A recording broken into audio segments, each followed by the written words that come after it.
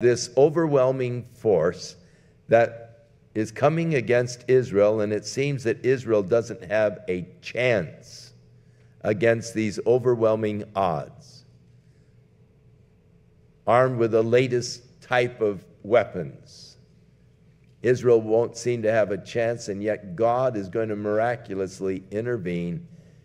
Supernatural events. Now, interestingly enough, and I guess for our benefit, Newsweek magazine this week had a very fascinating article on the peril of the world being destroyed by an asteroid or a comet.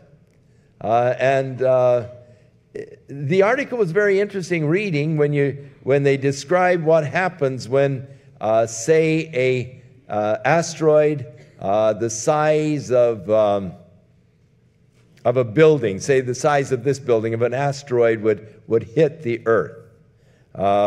It would leave a giant hole. It would vaporize the dirt, which would go up into the atmosphere, the rocks and all, and then they begin to fall back like fiery rain because as they're falling back through the atmosphere, the speed and so forth, they would turn into fire. And read it. You'd think that the scientists are reading out of Ezekiel or Revelation when they describe what would happen if we had a collision with an asteroid.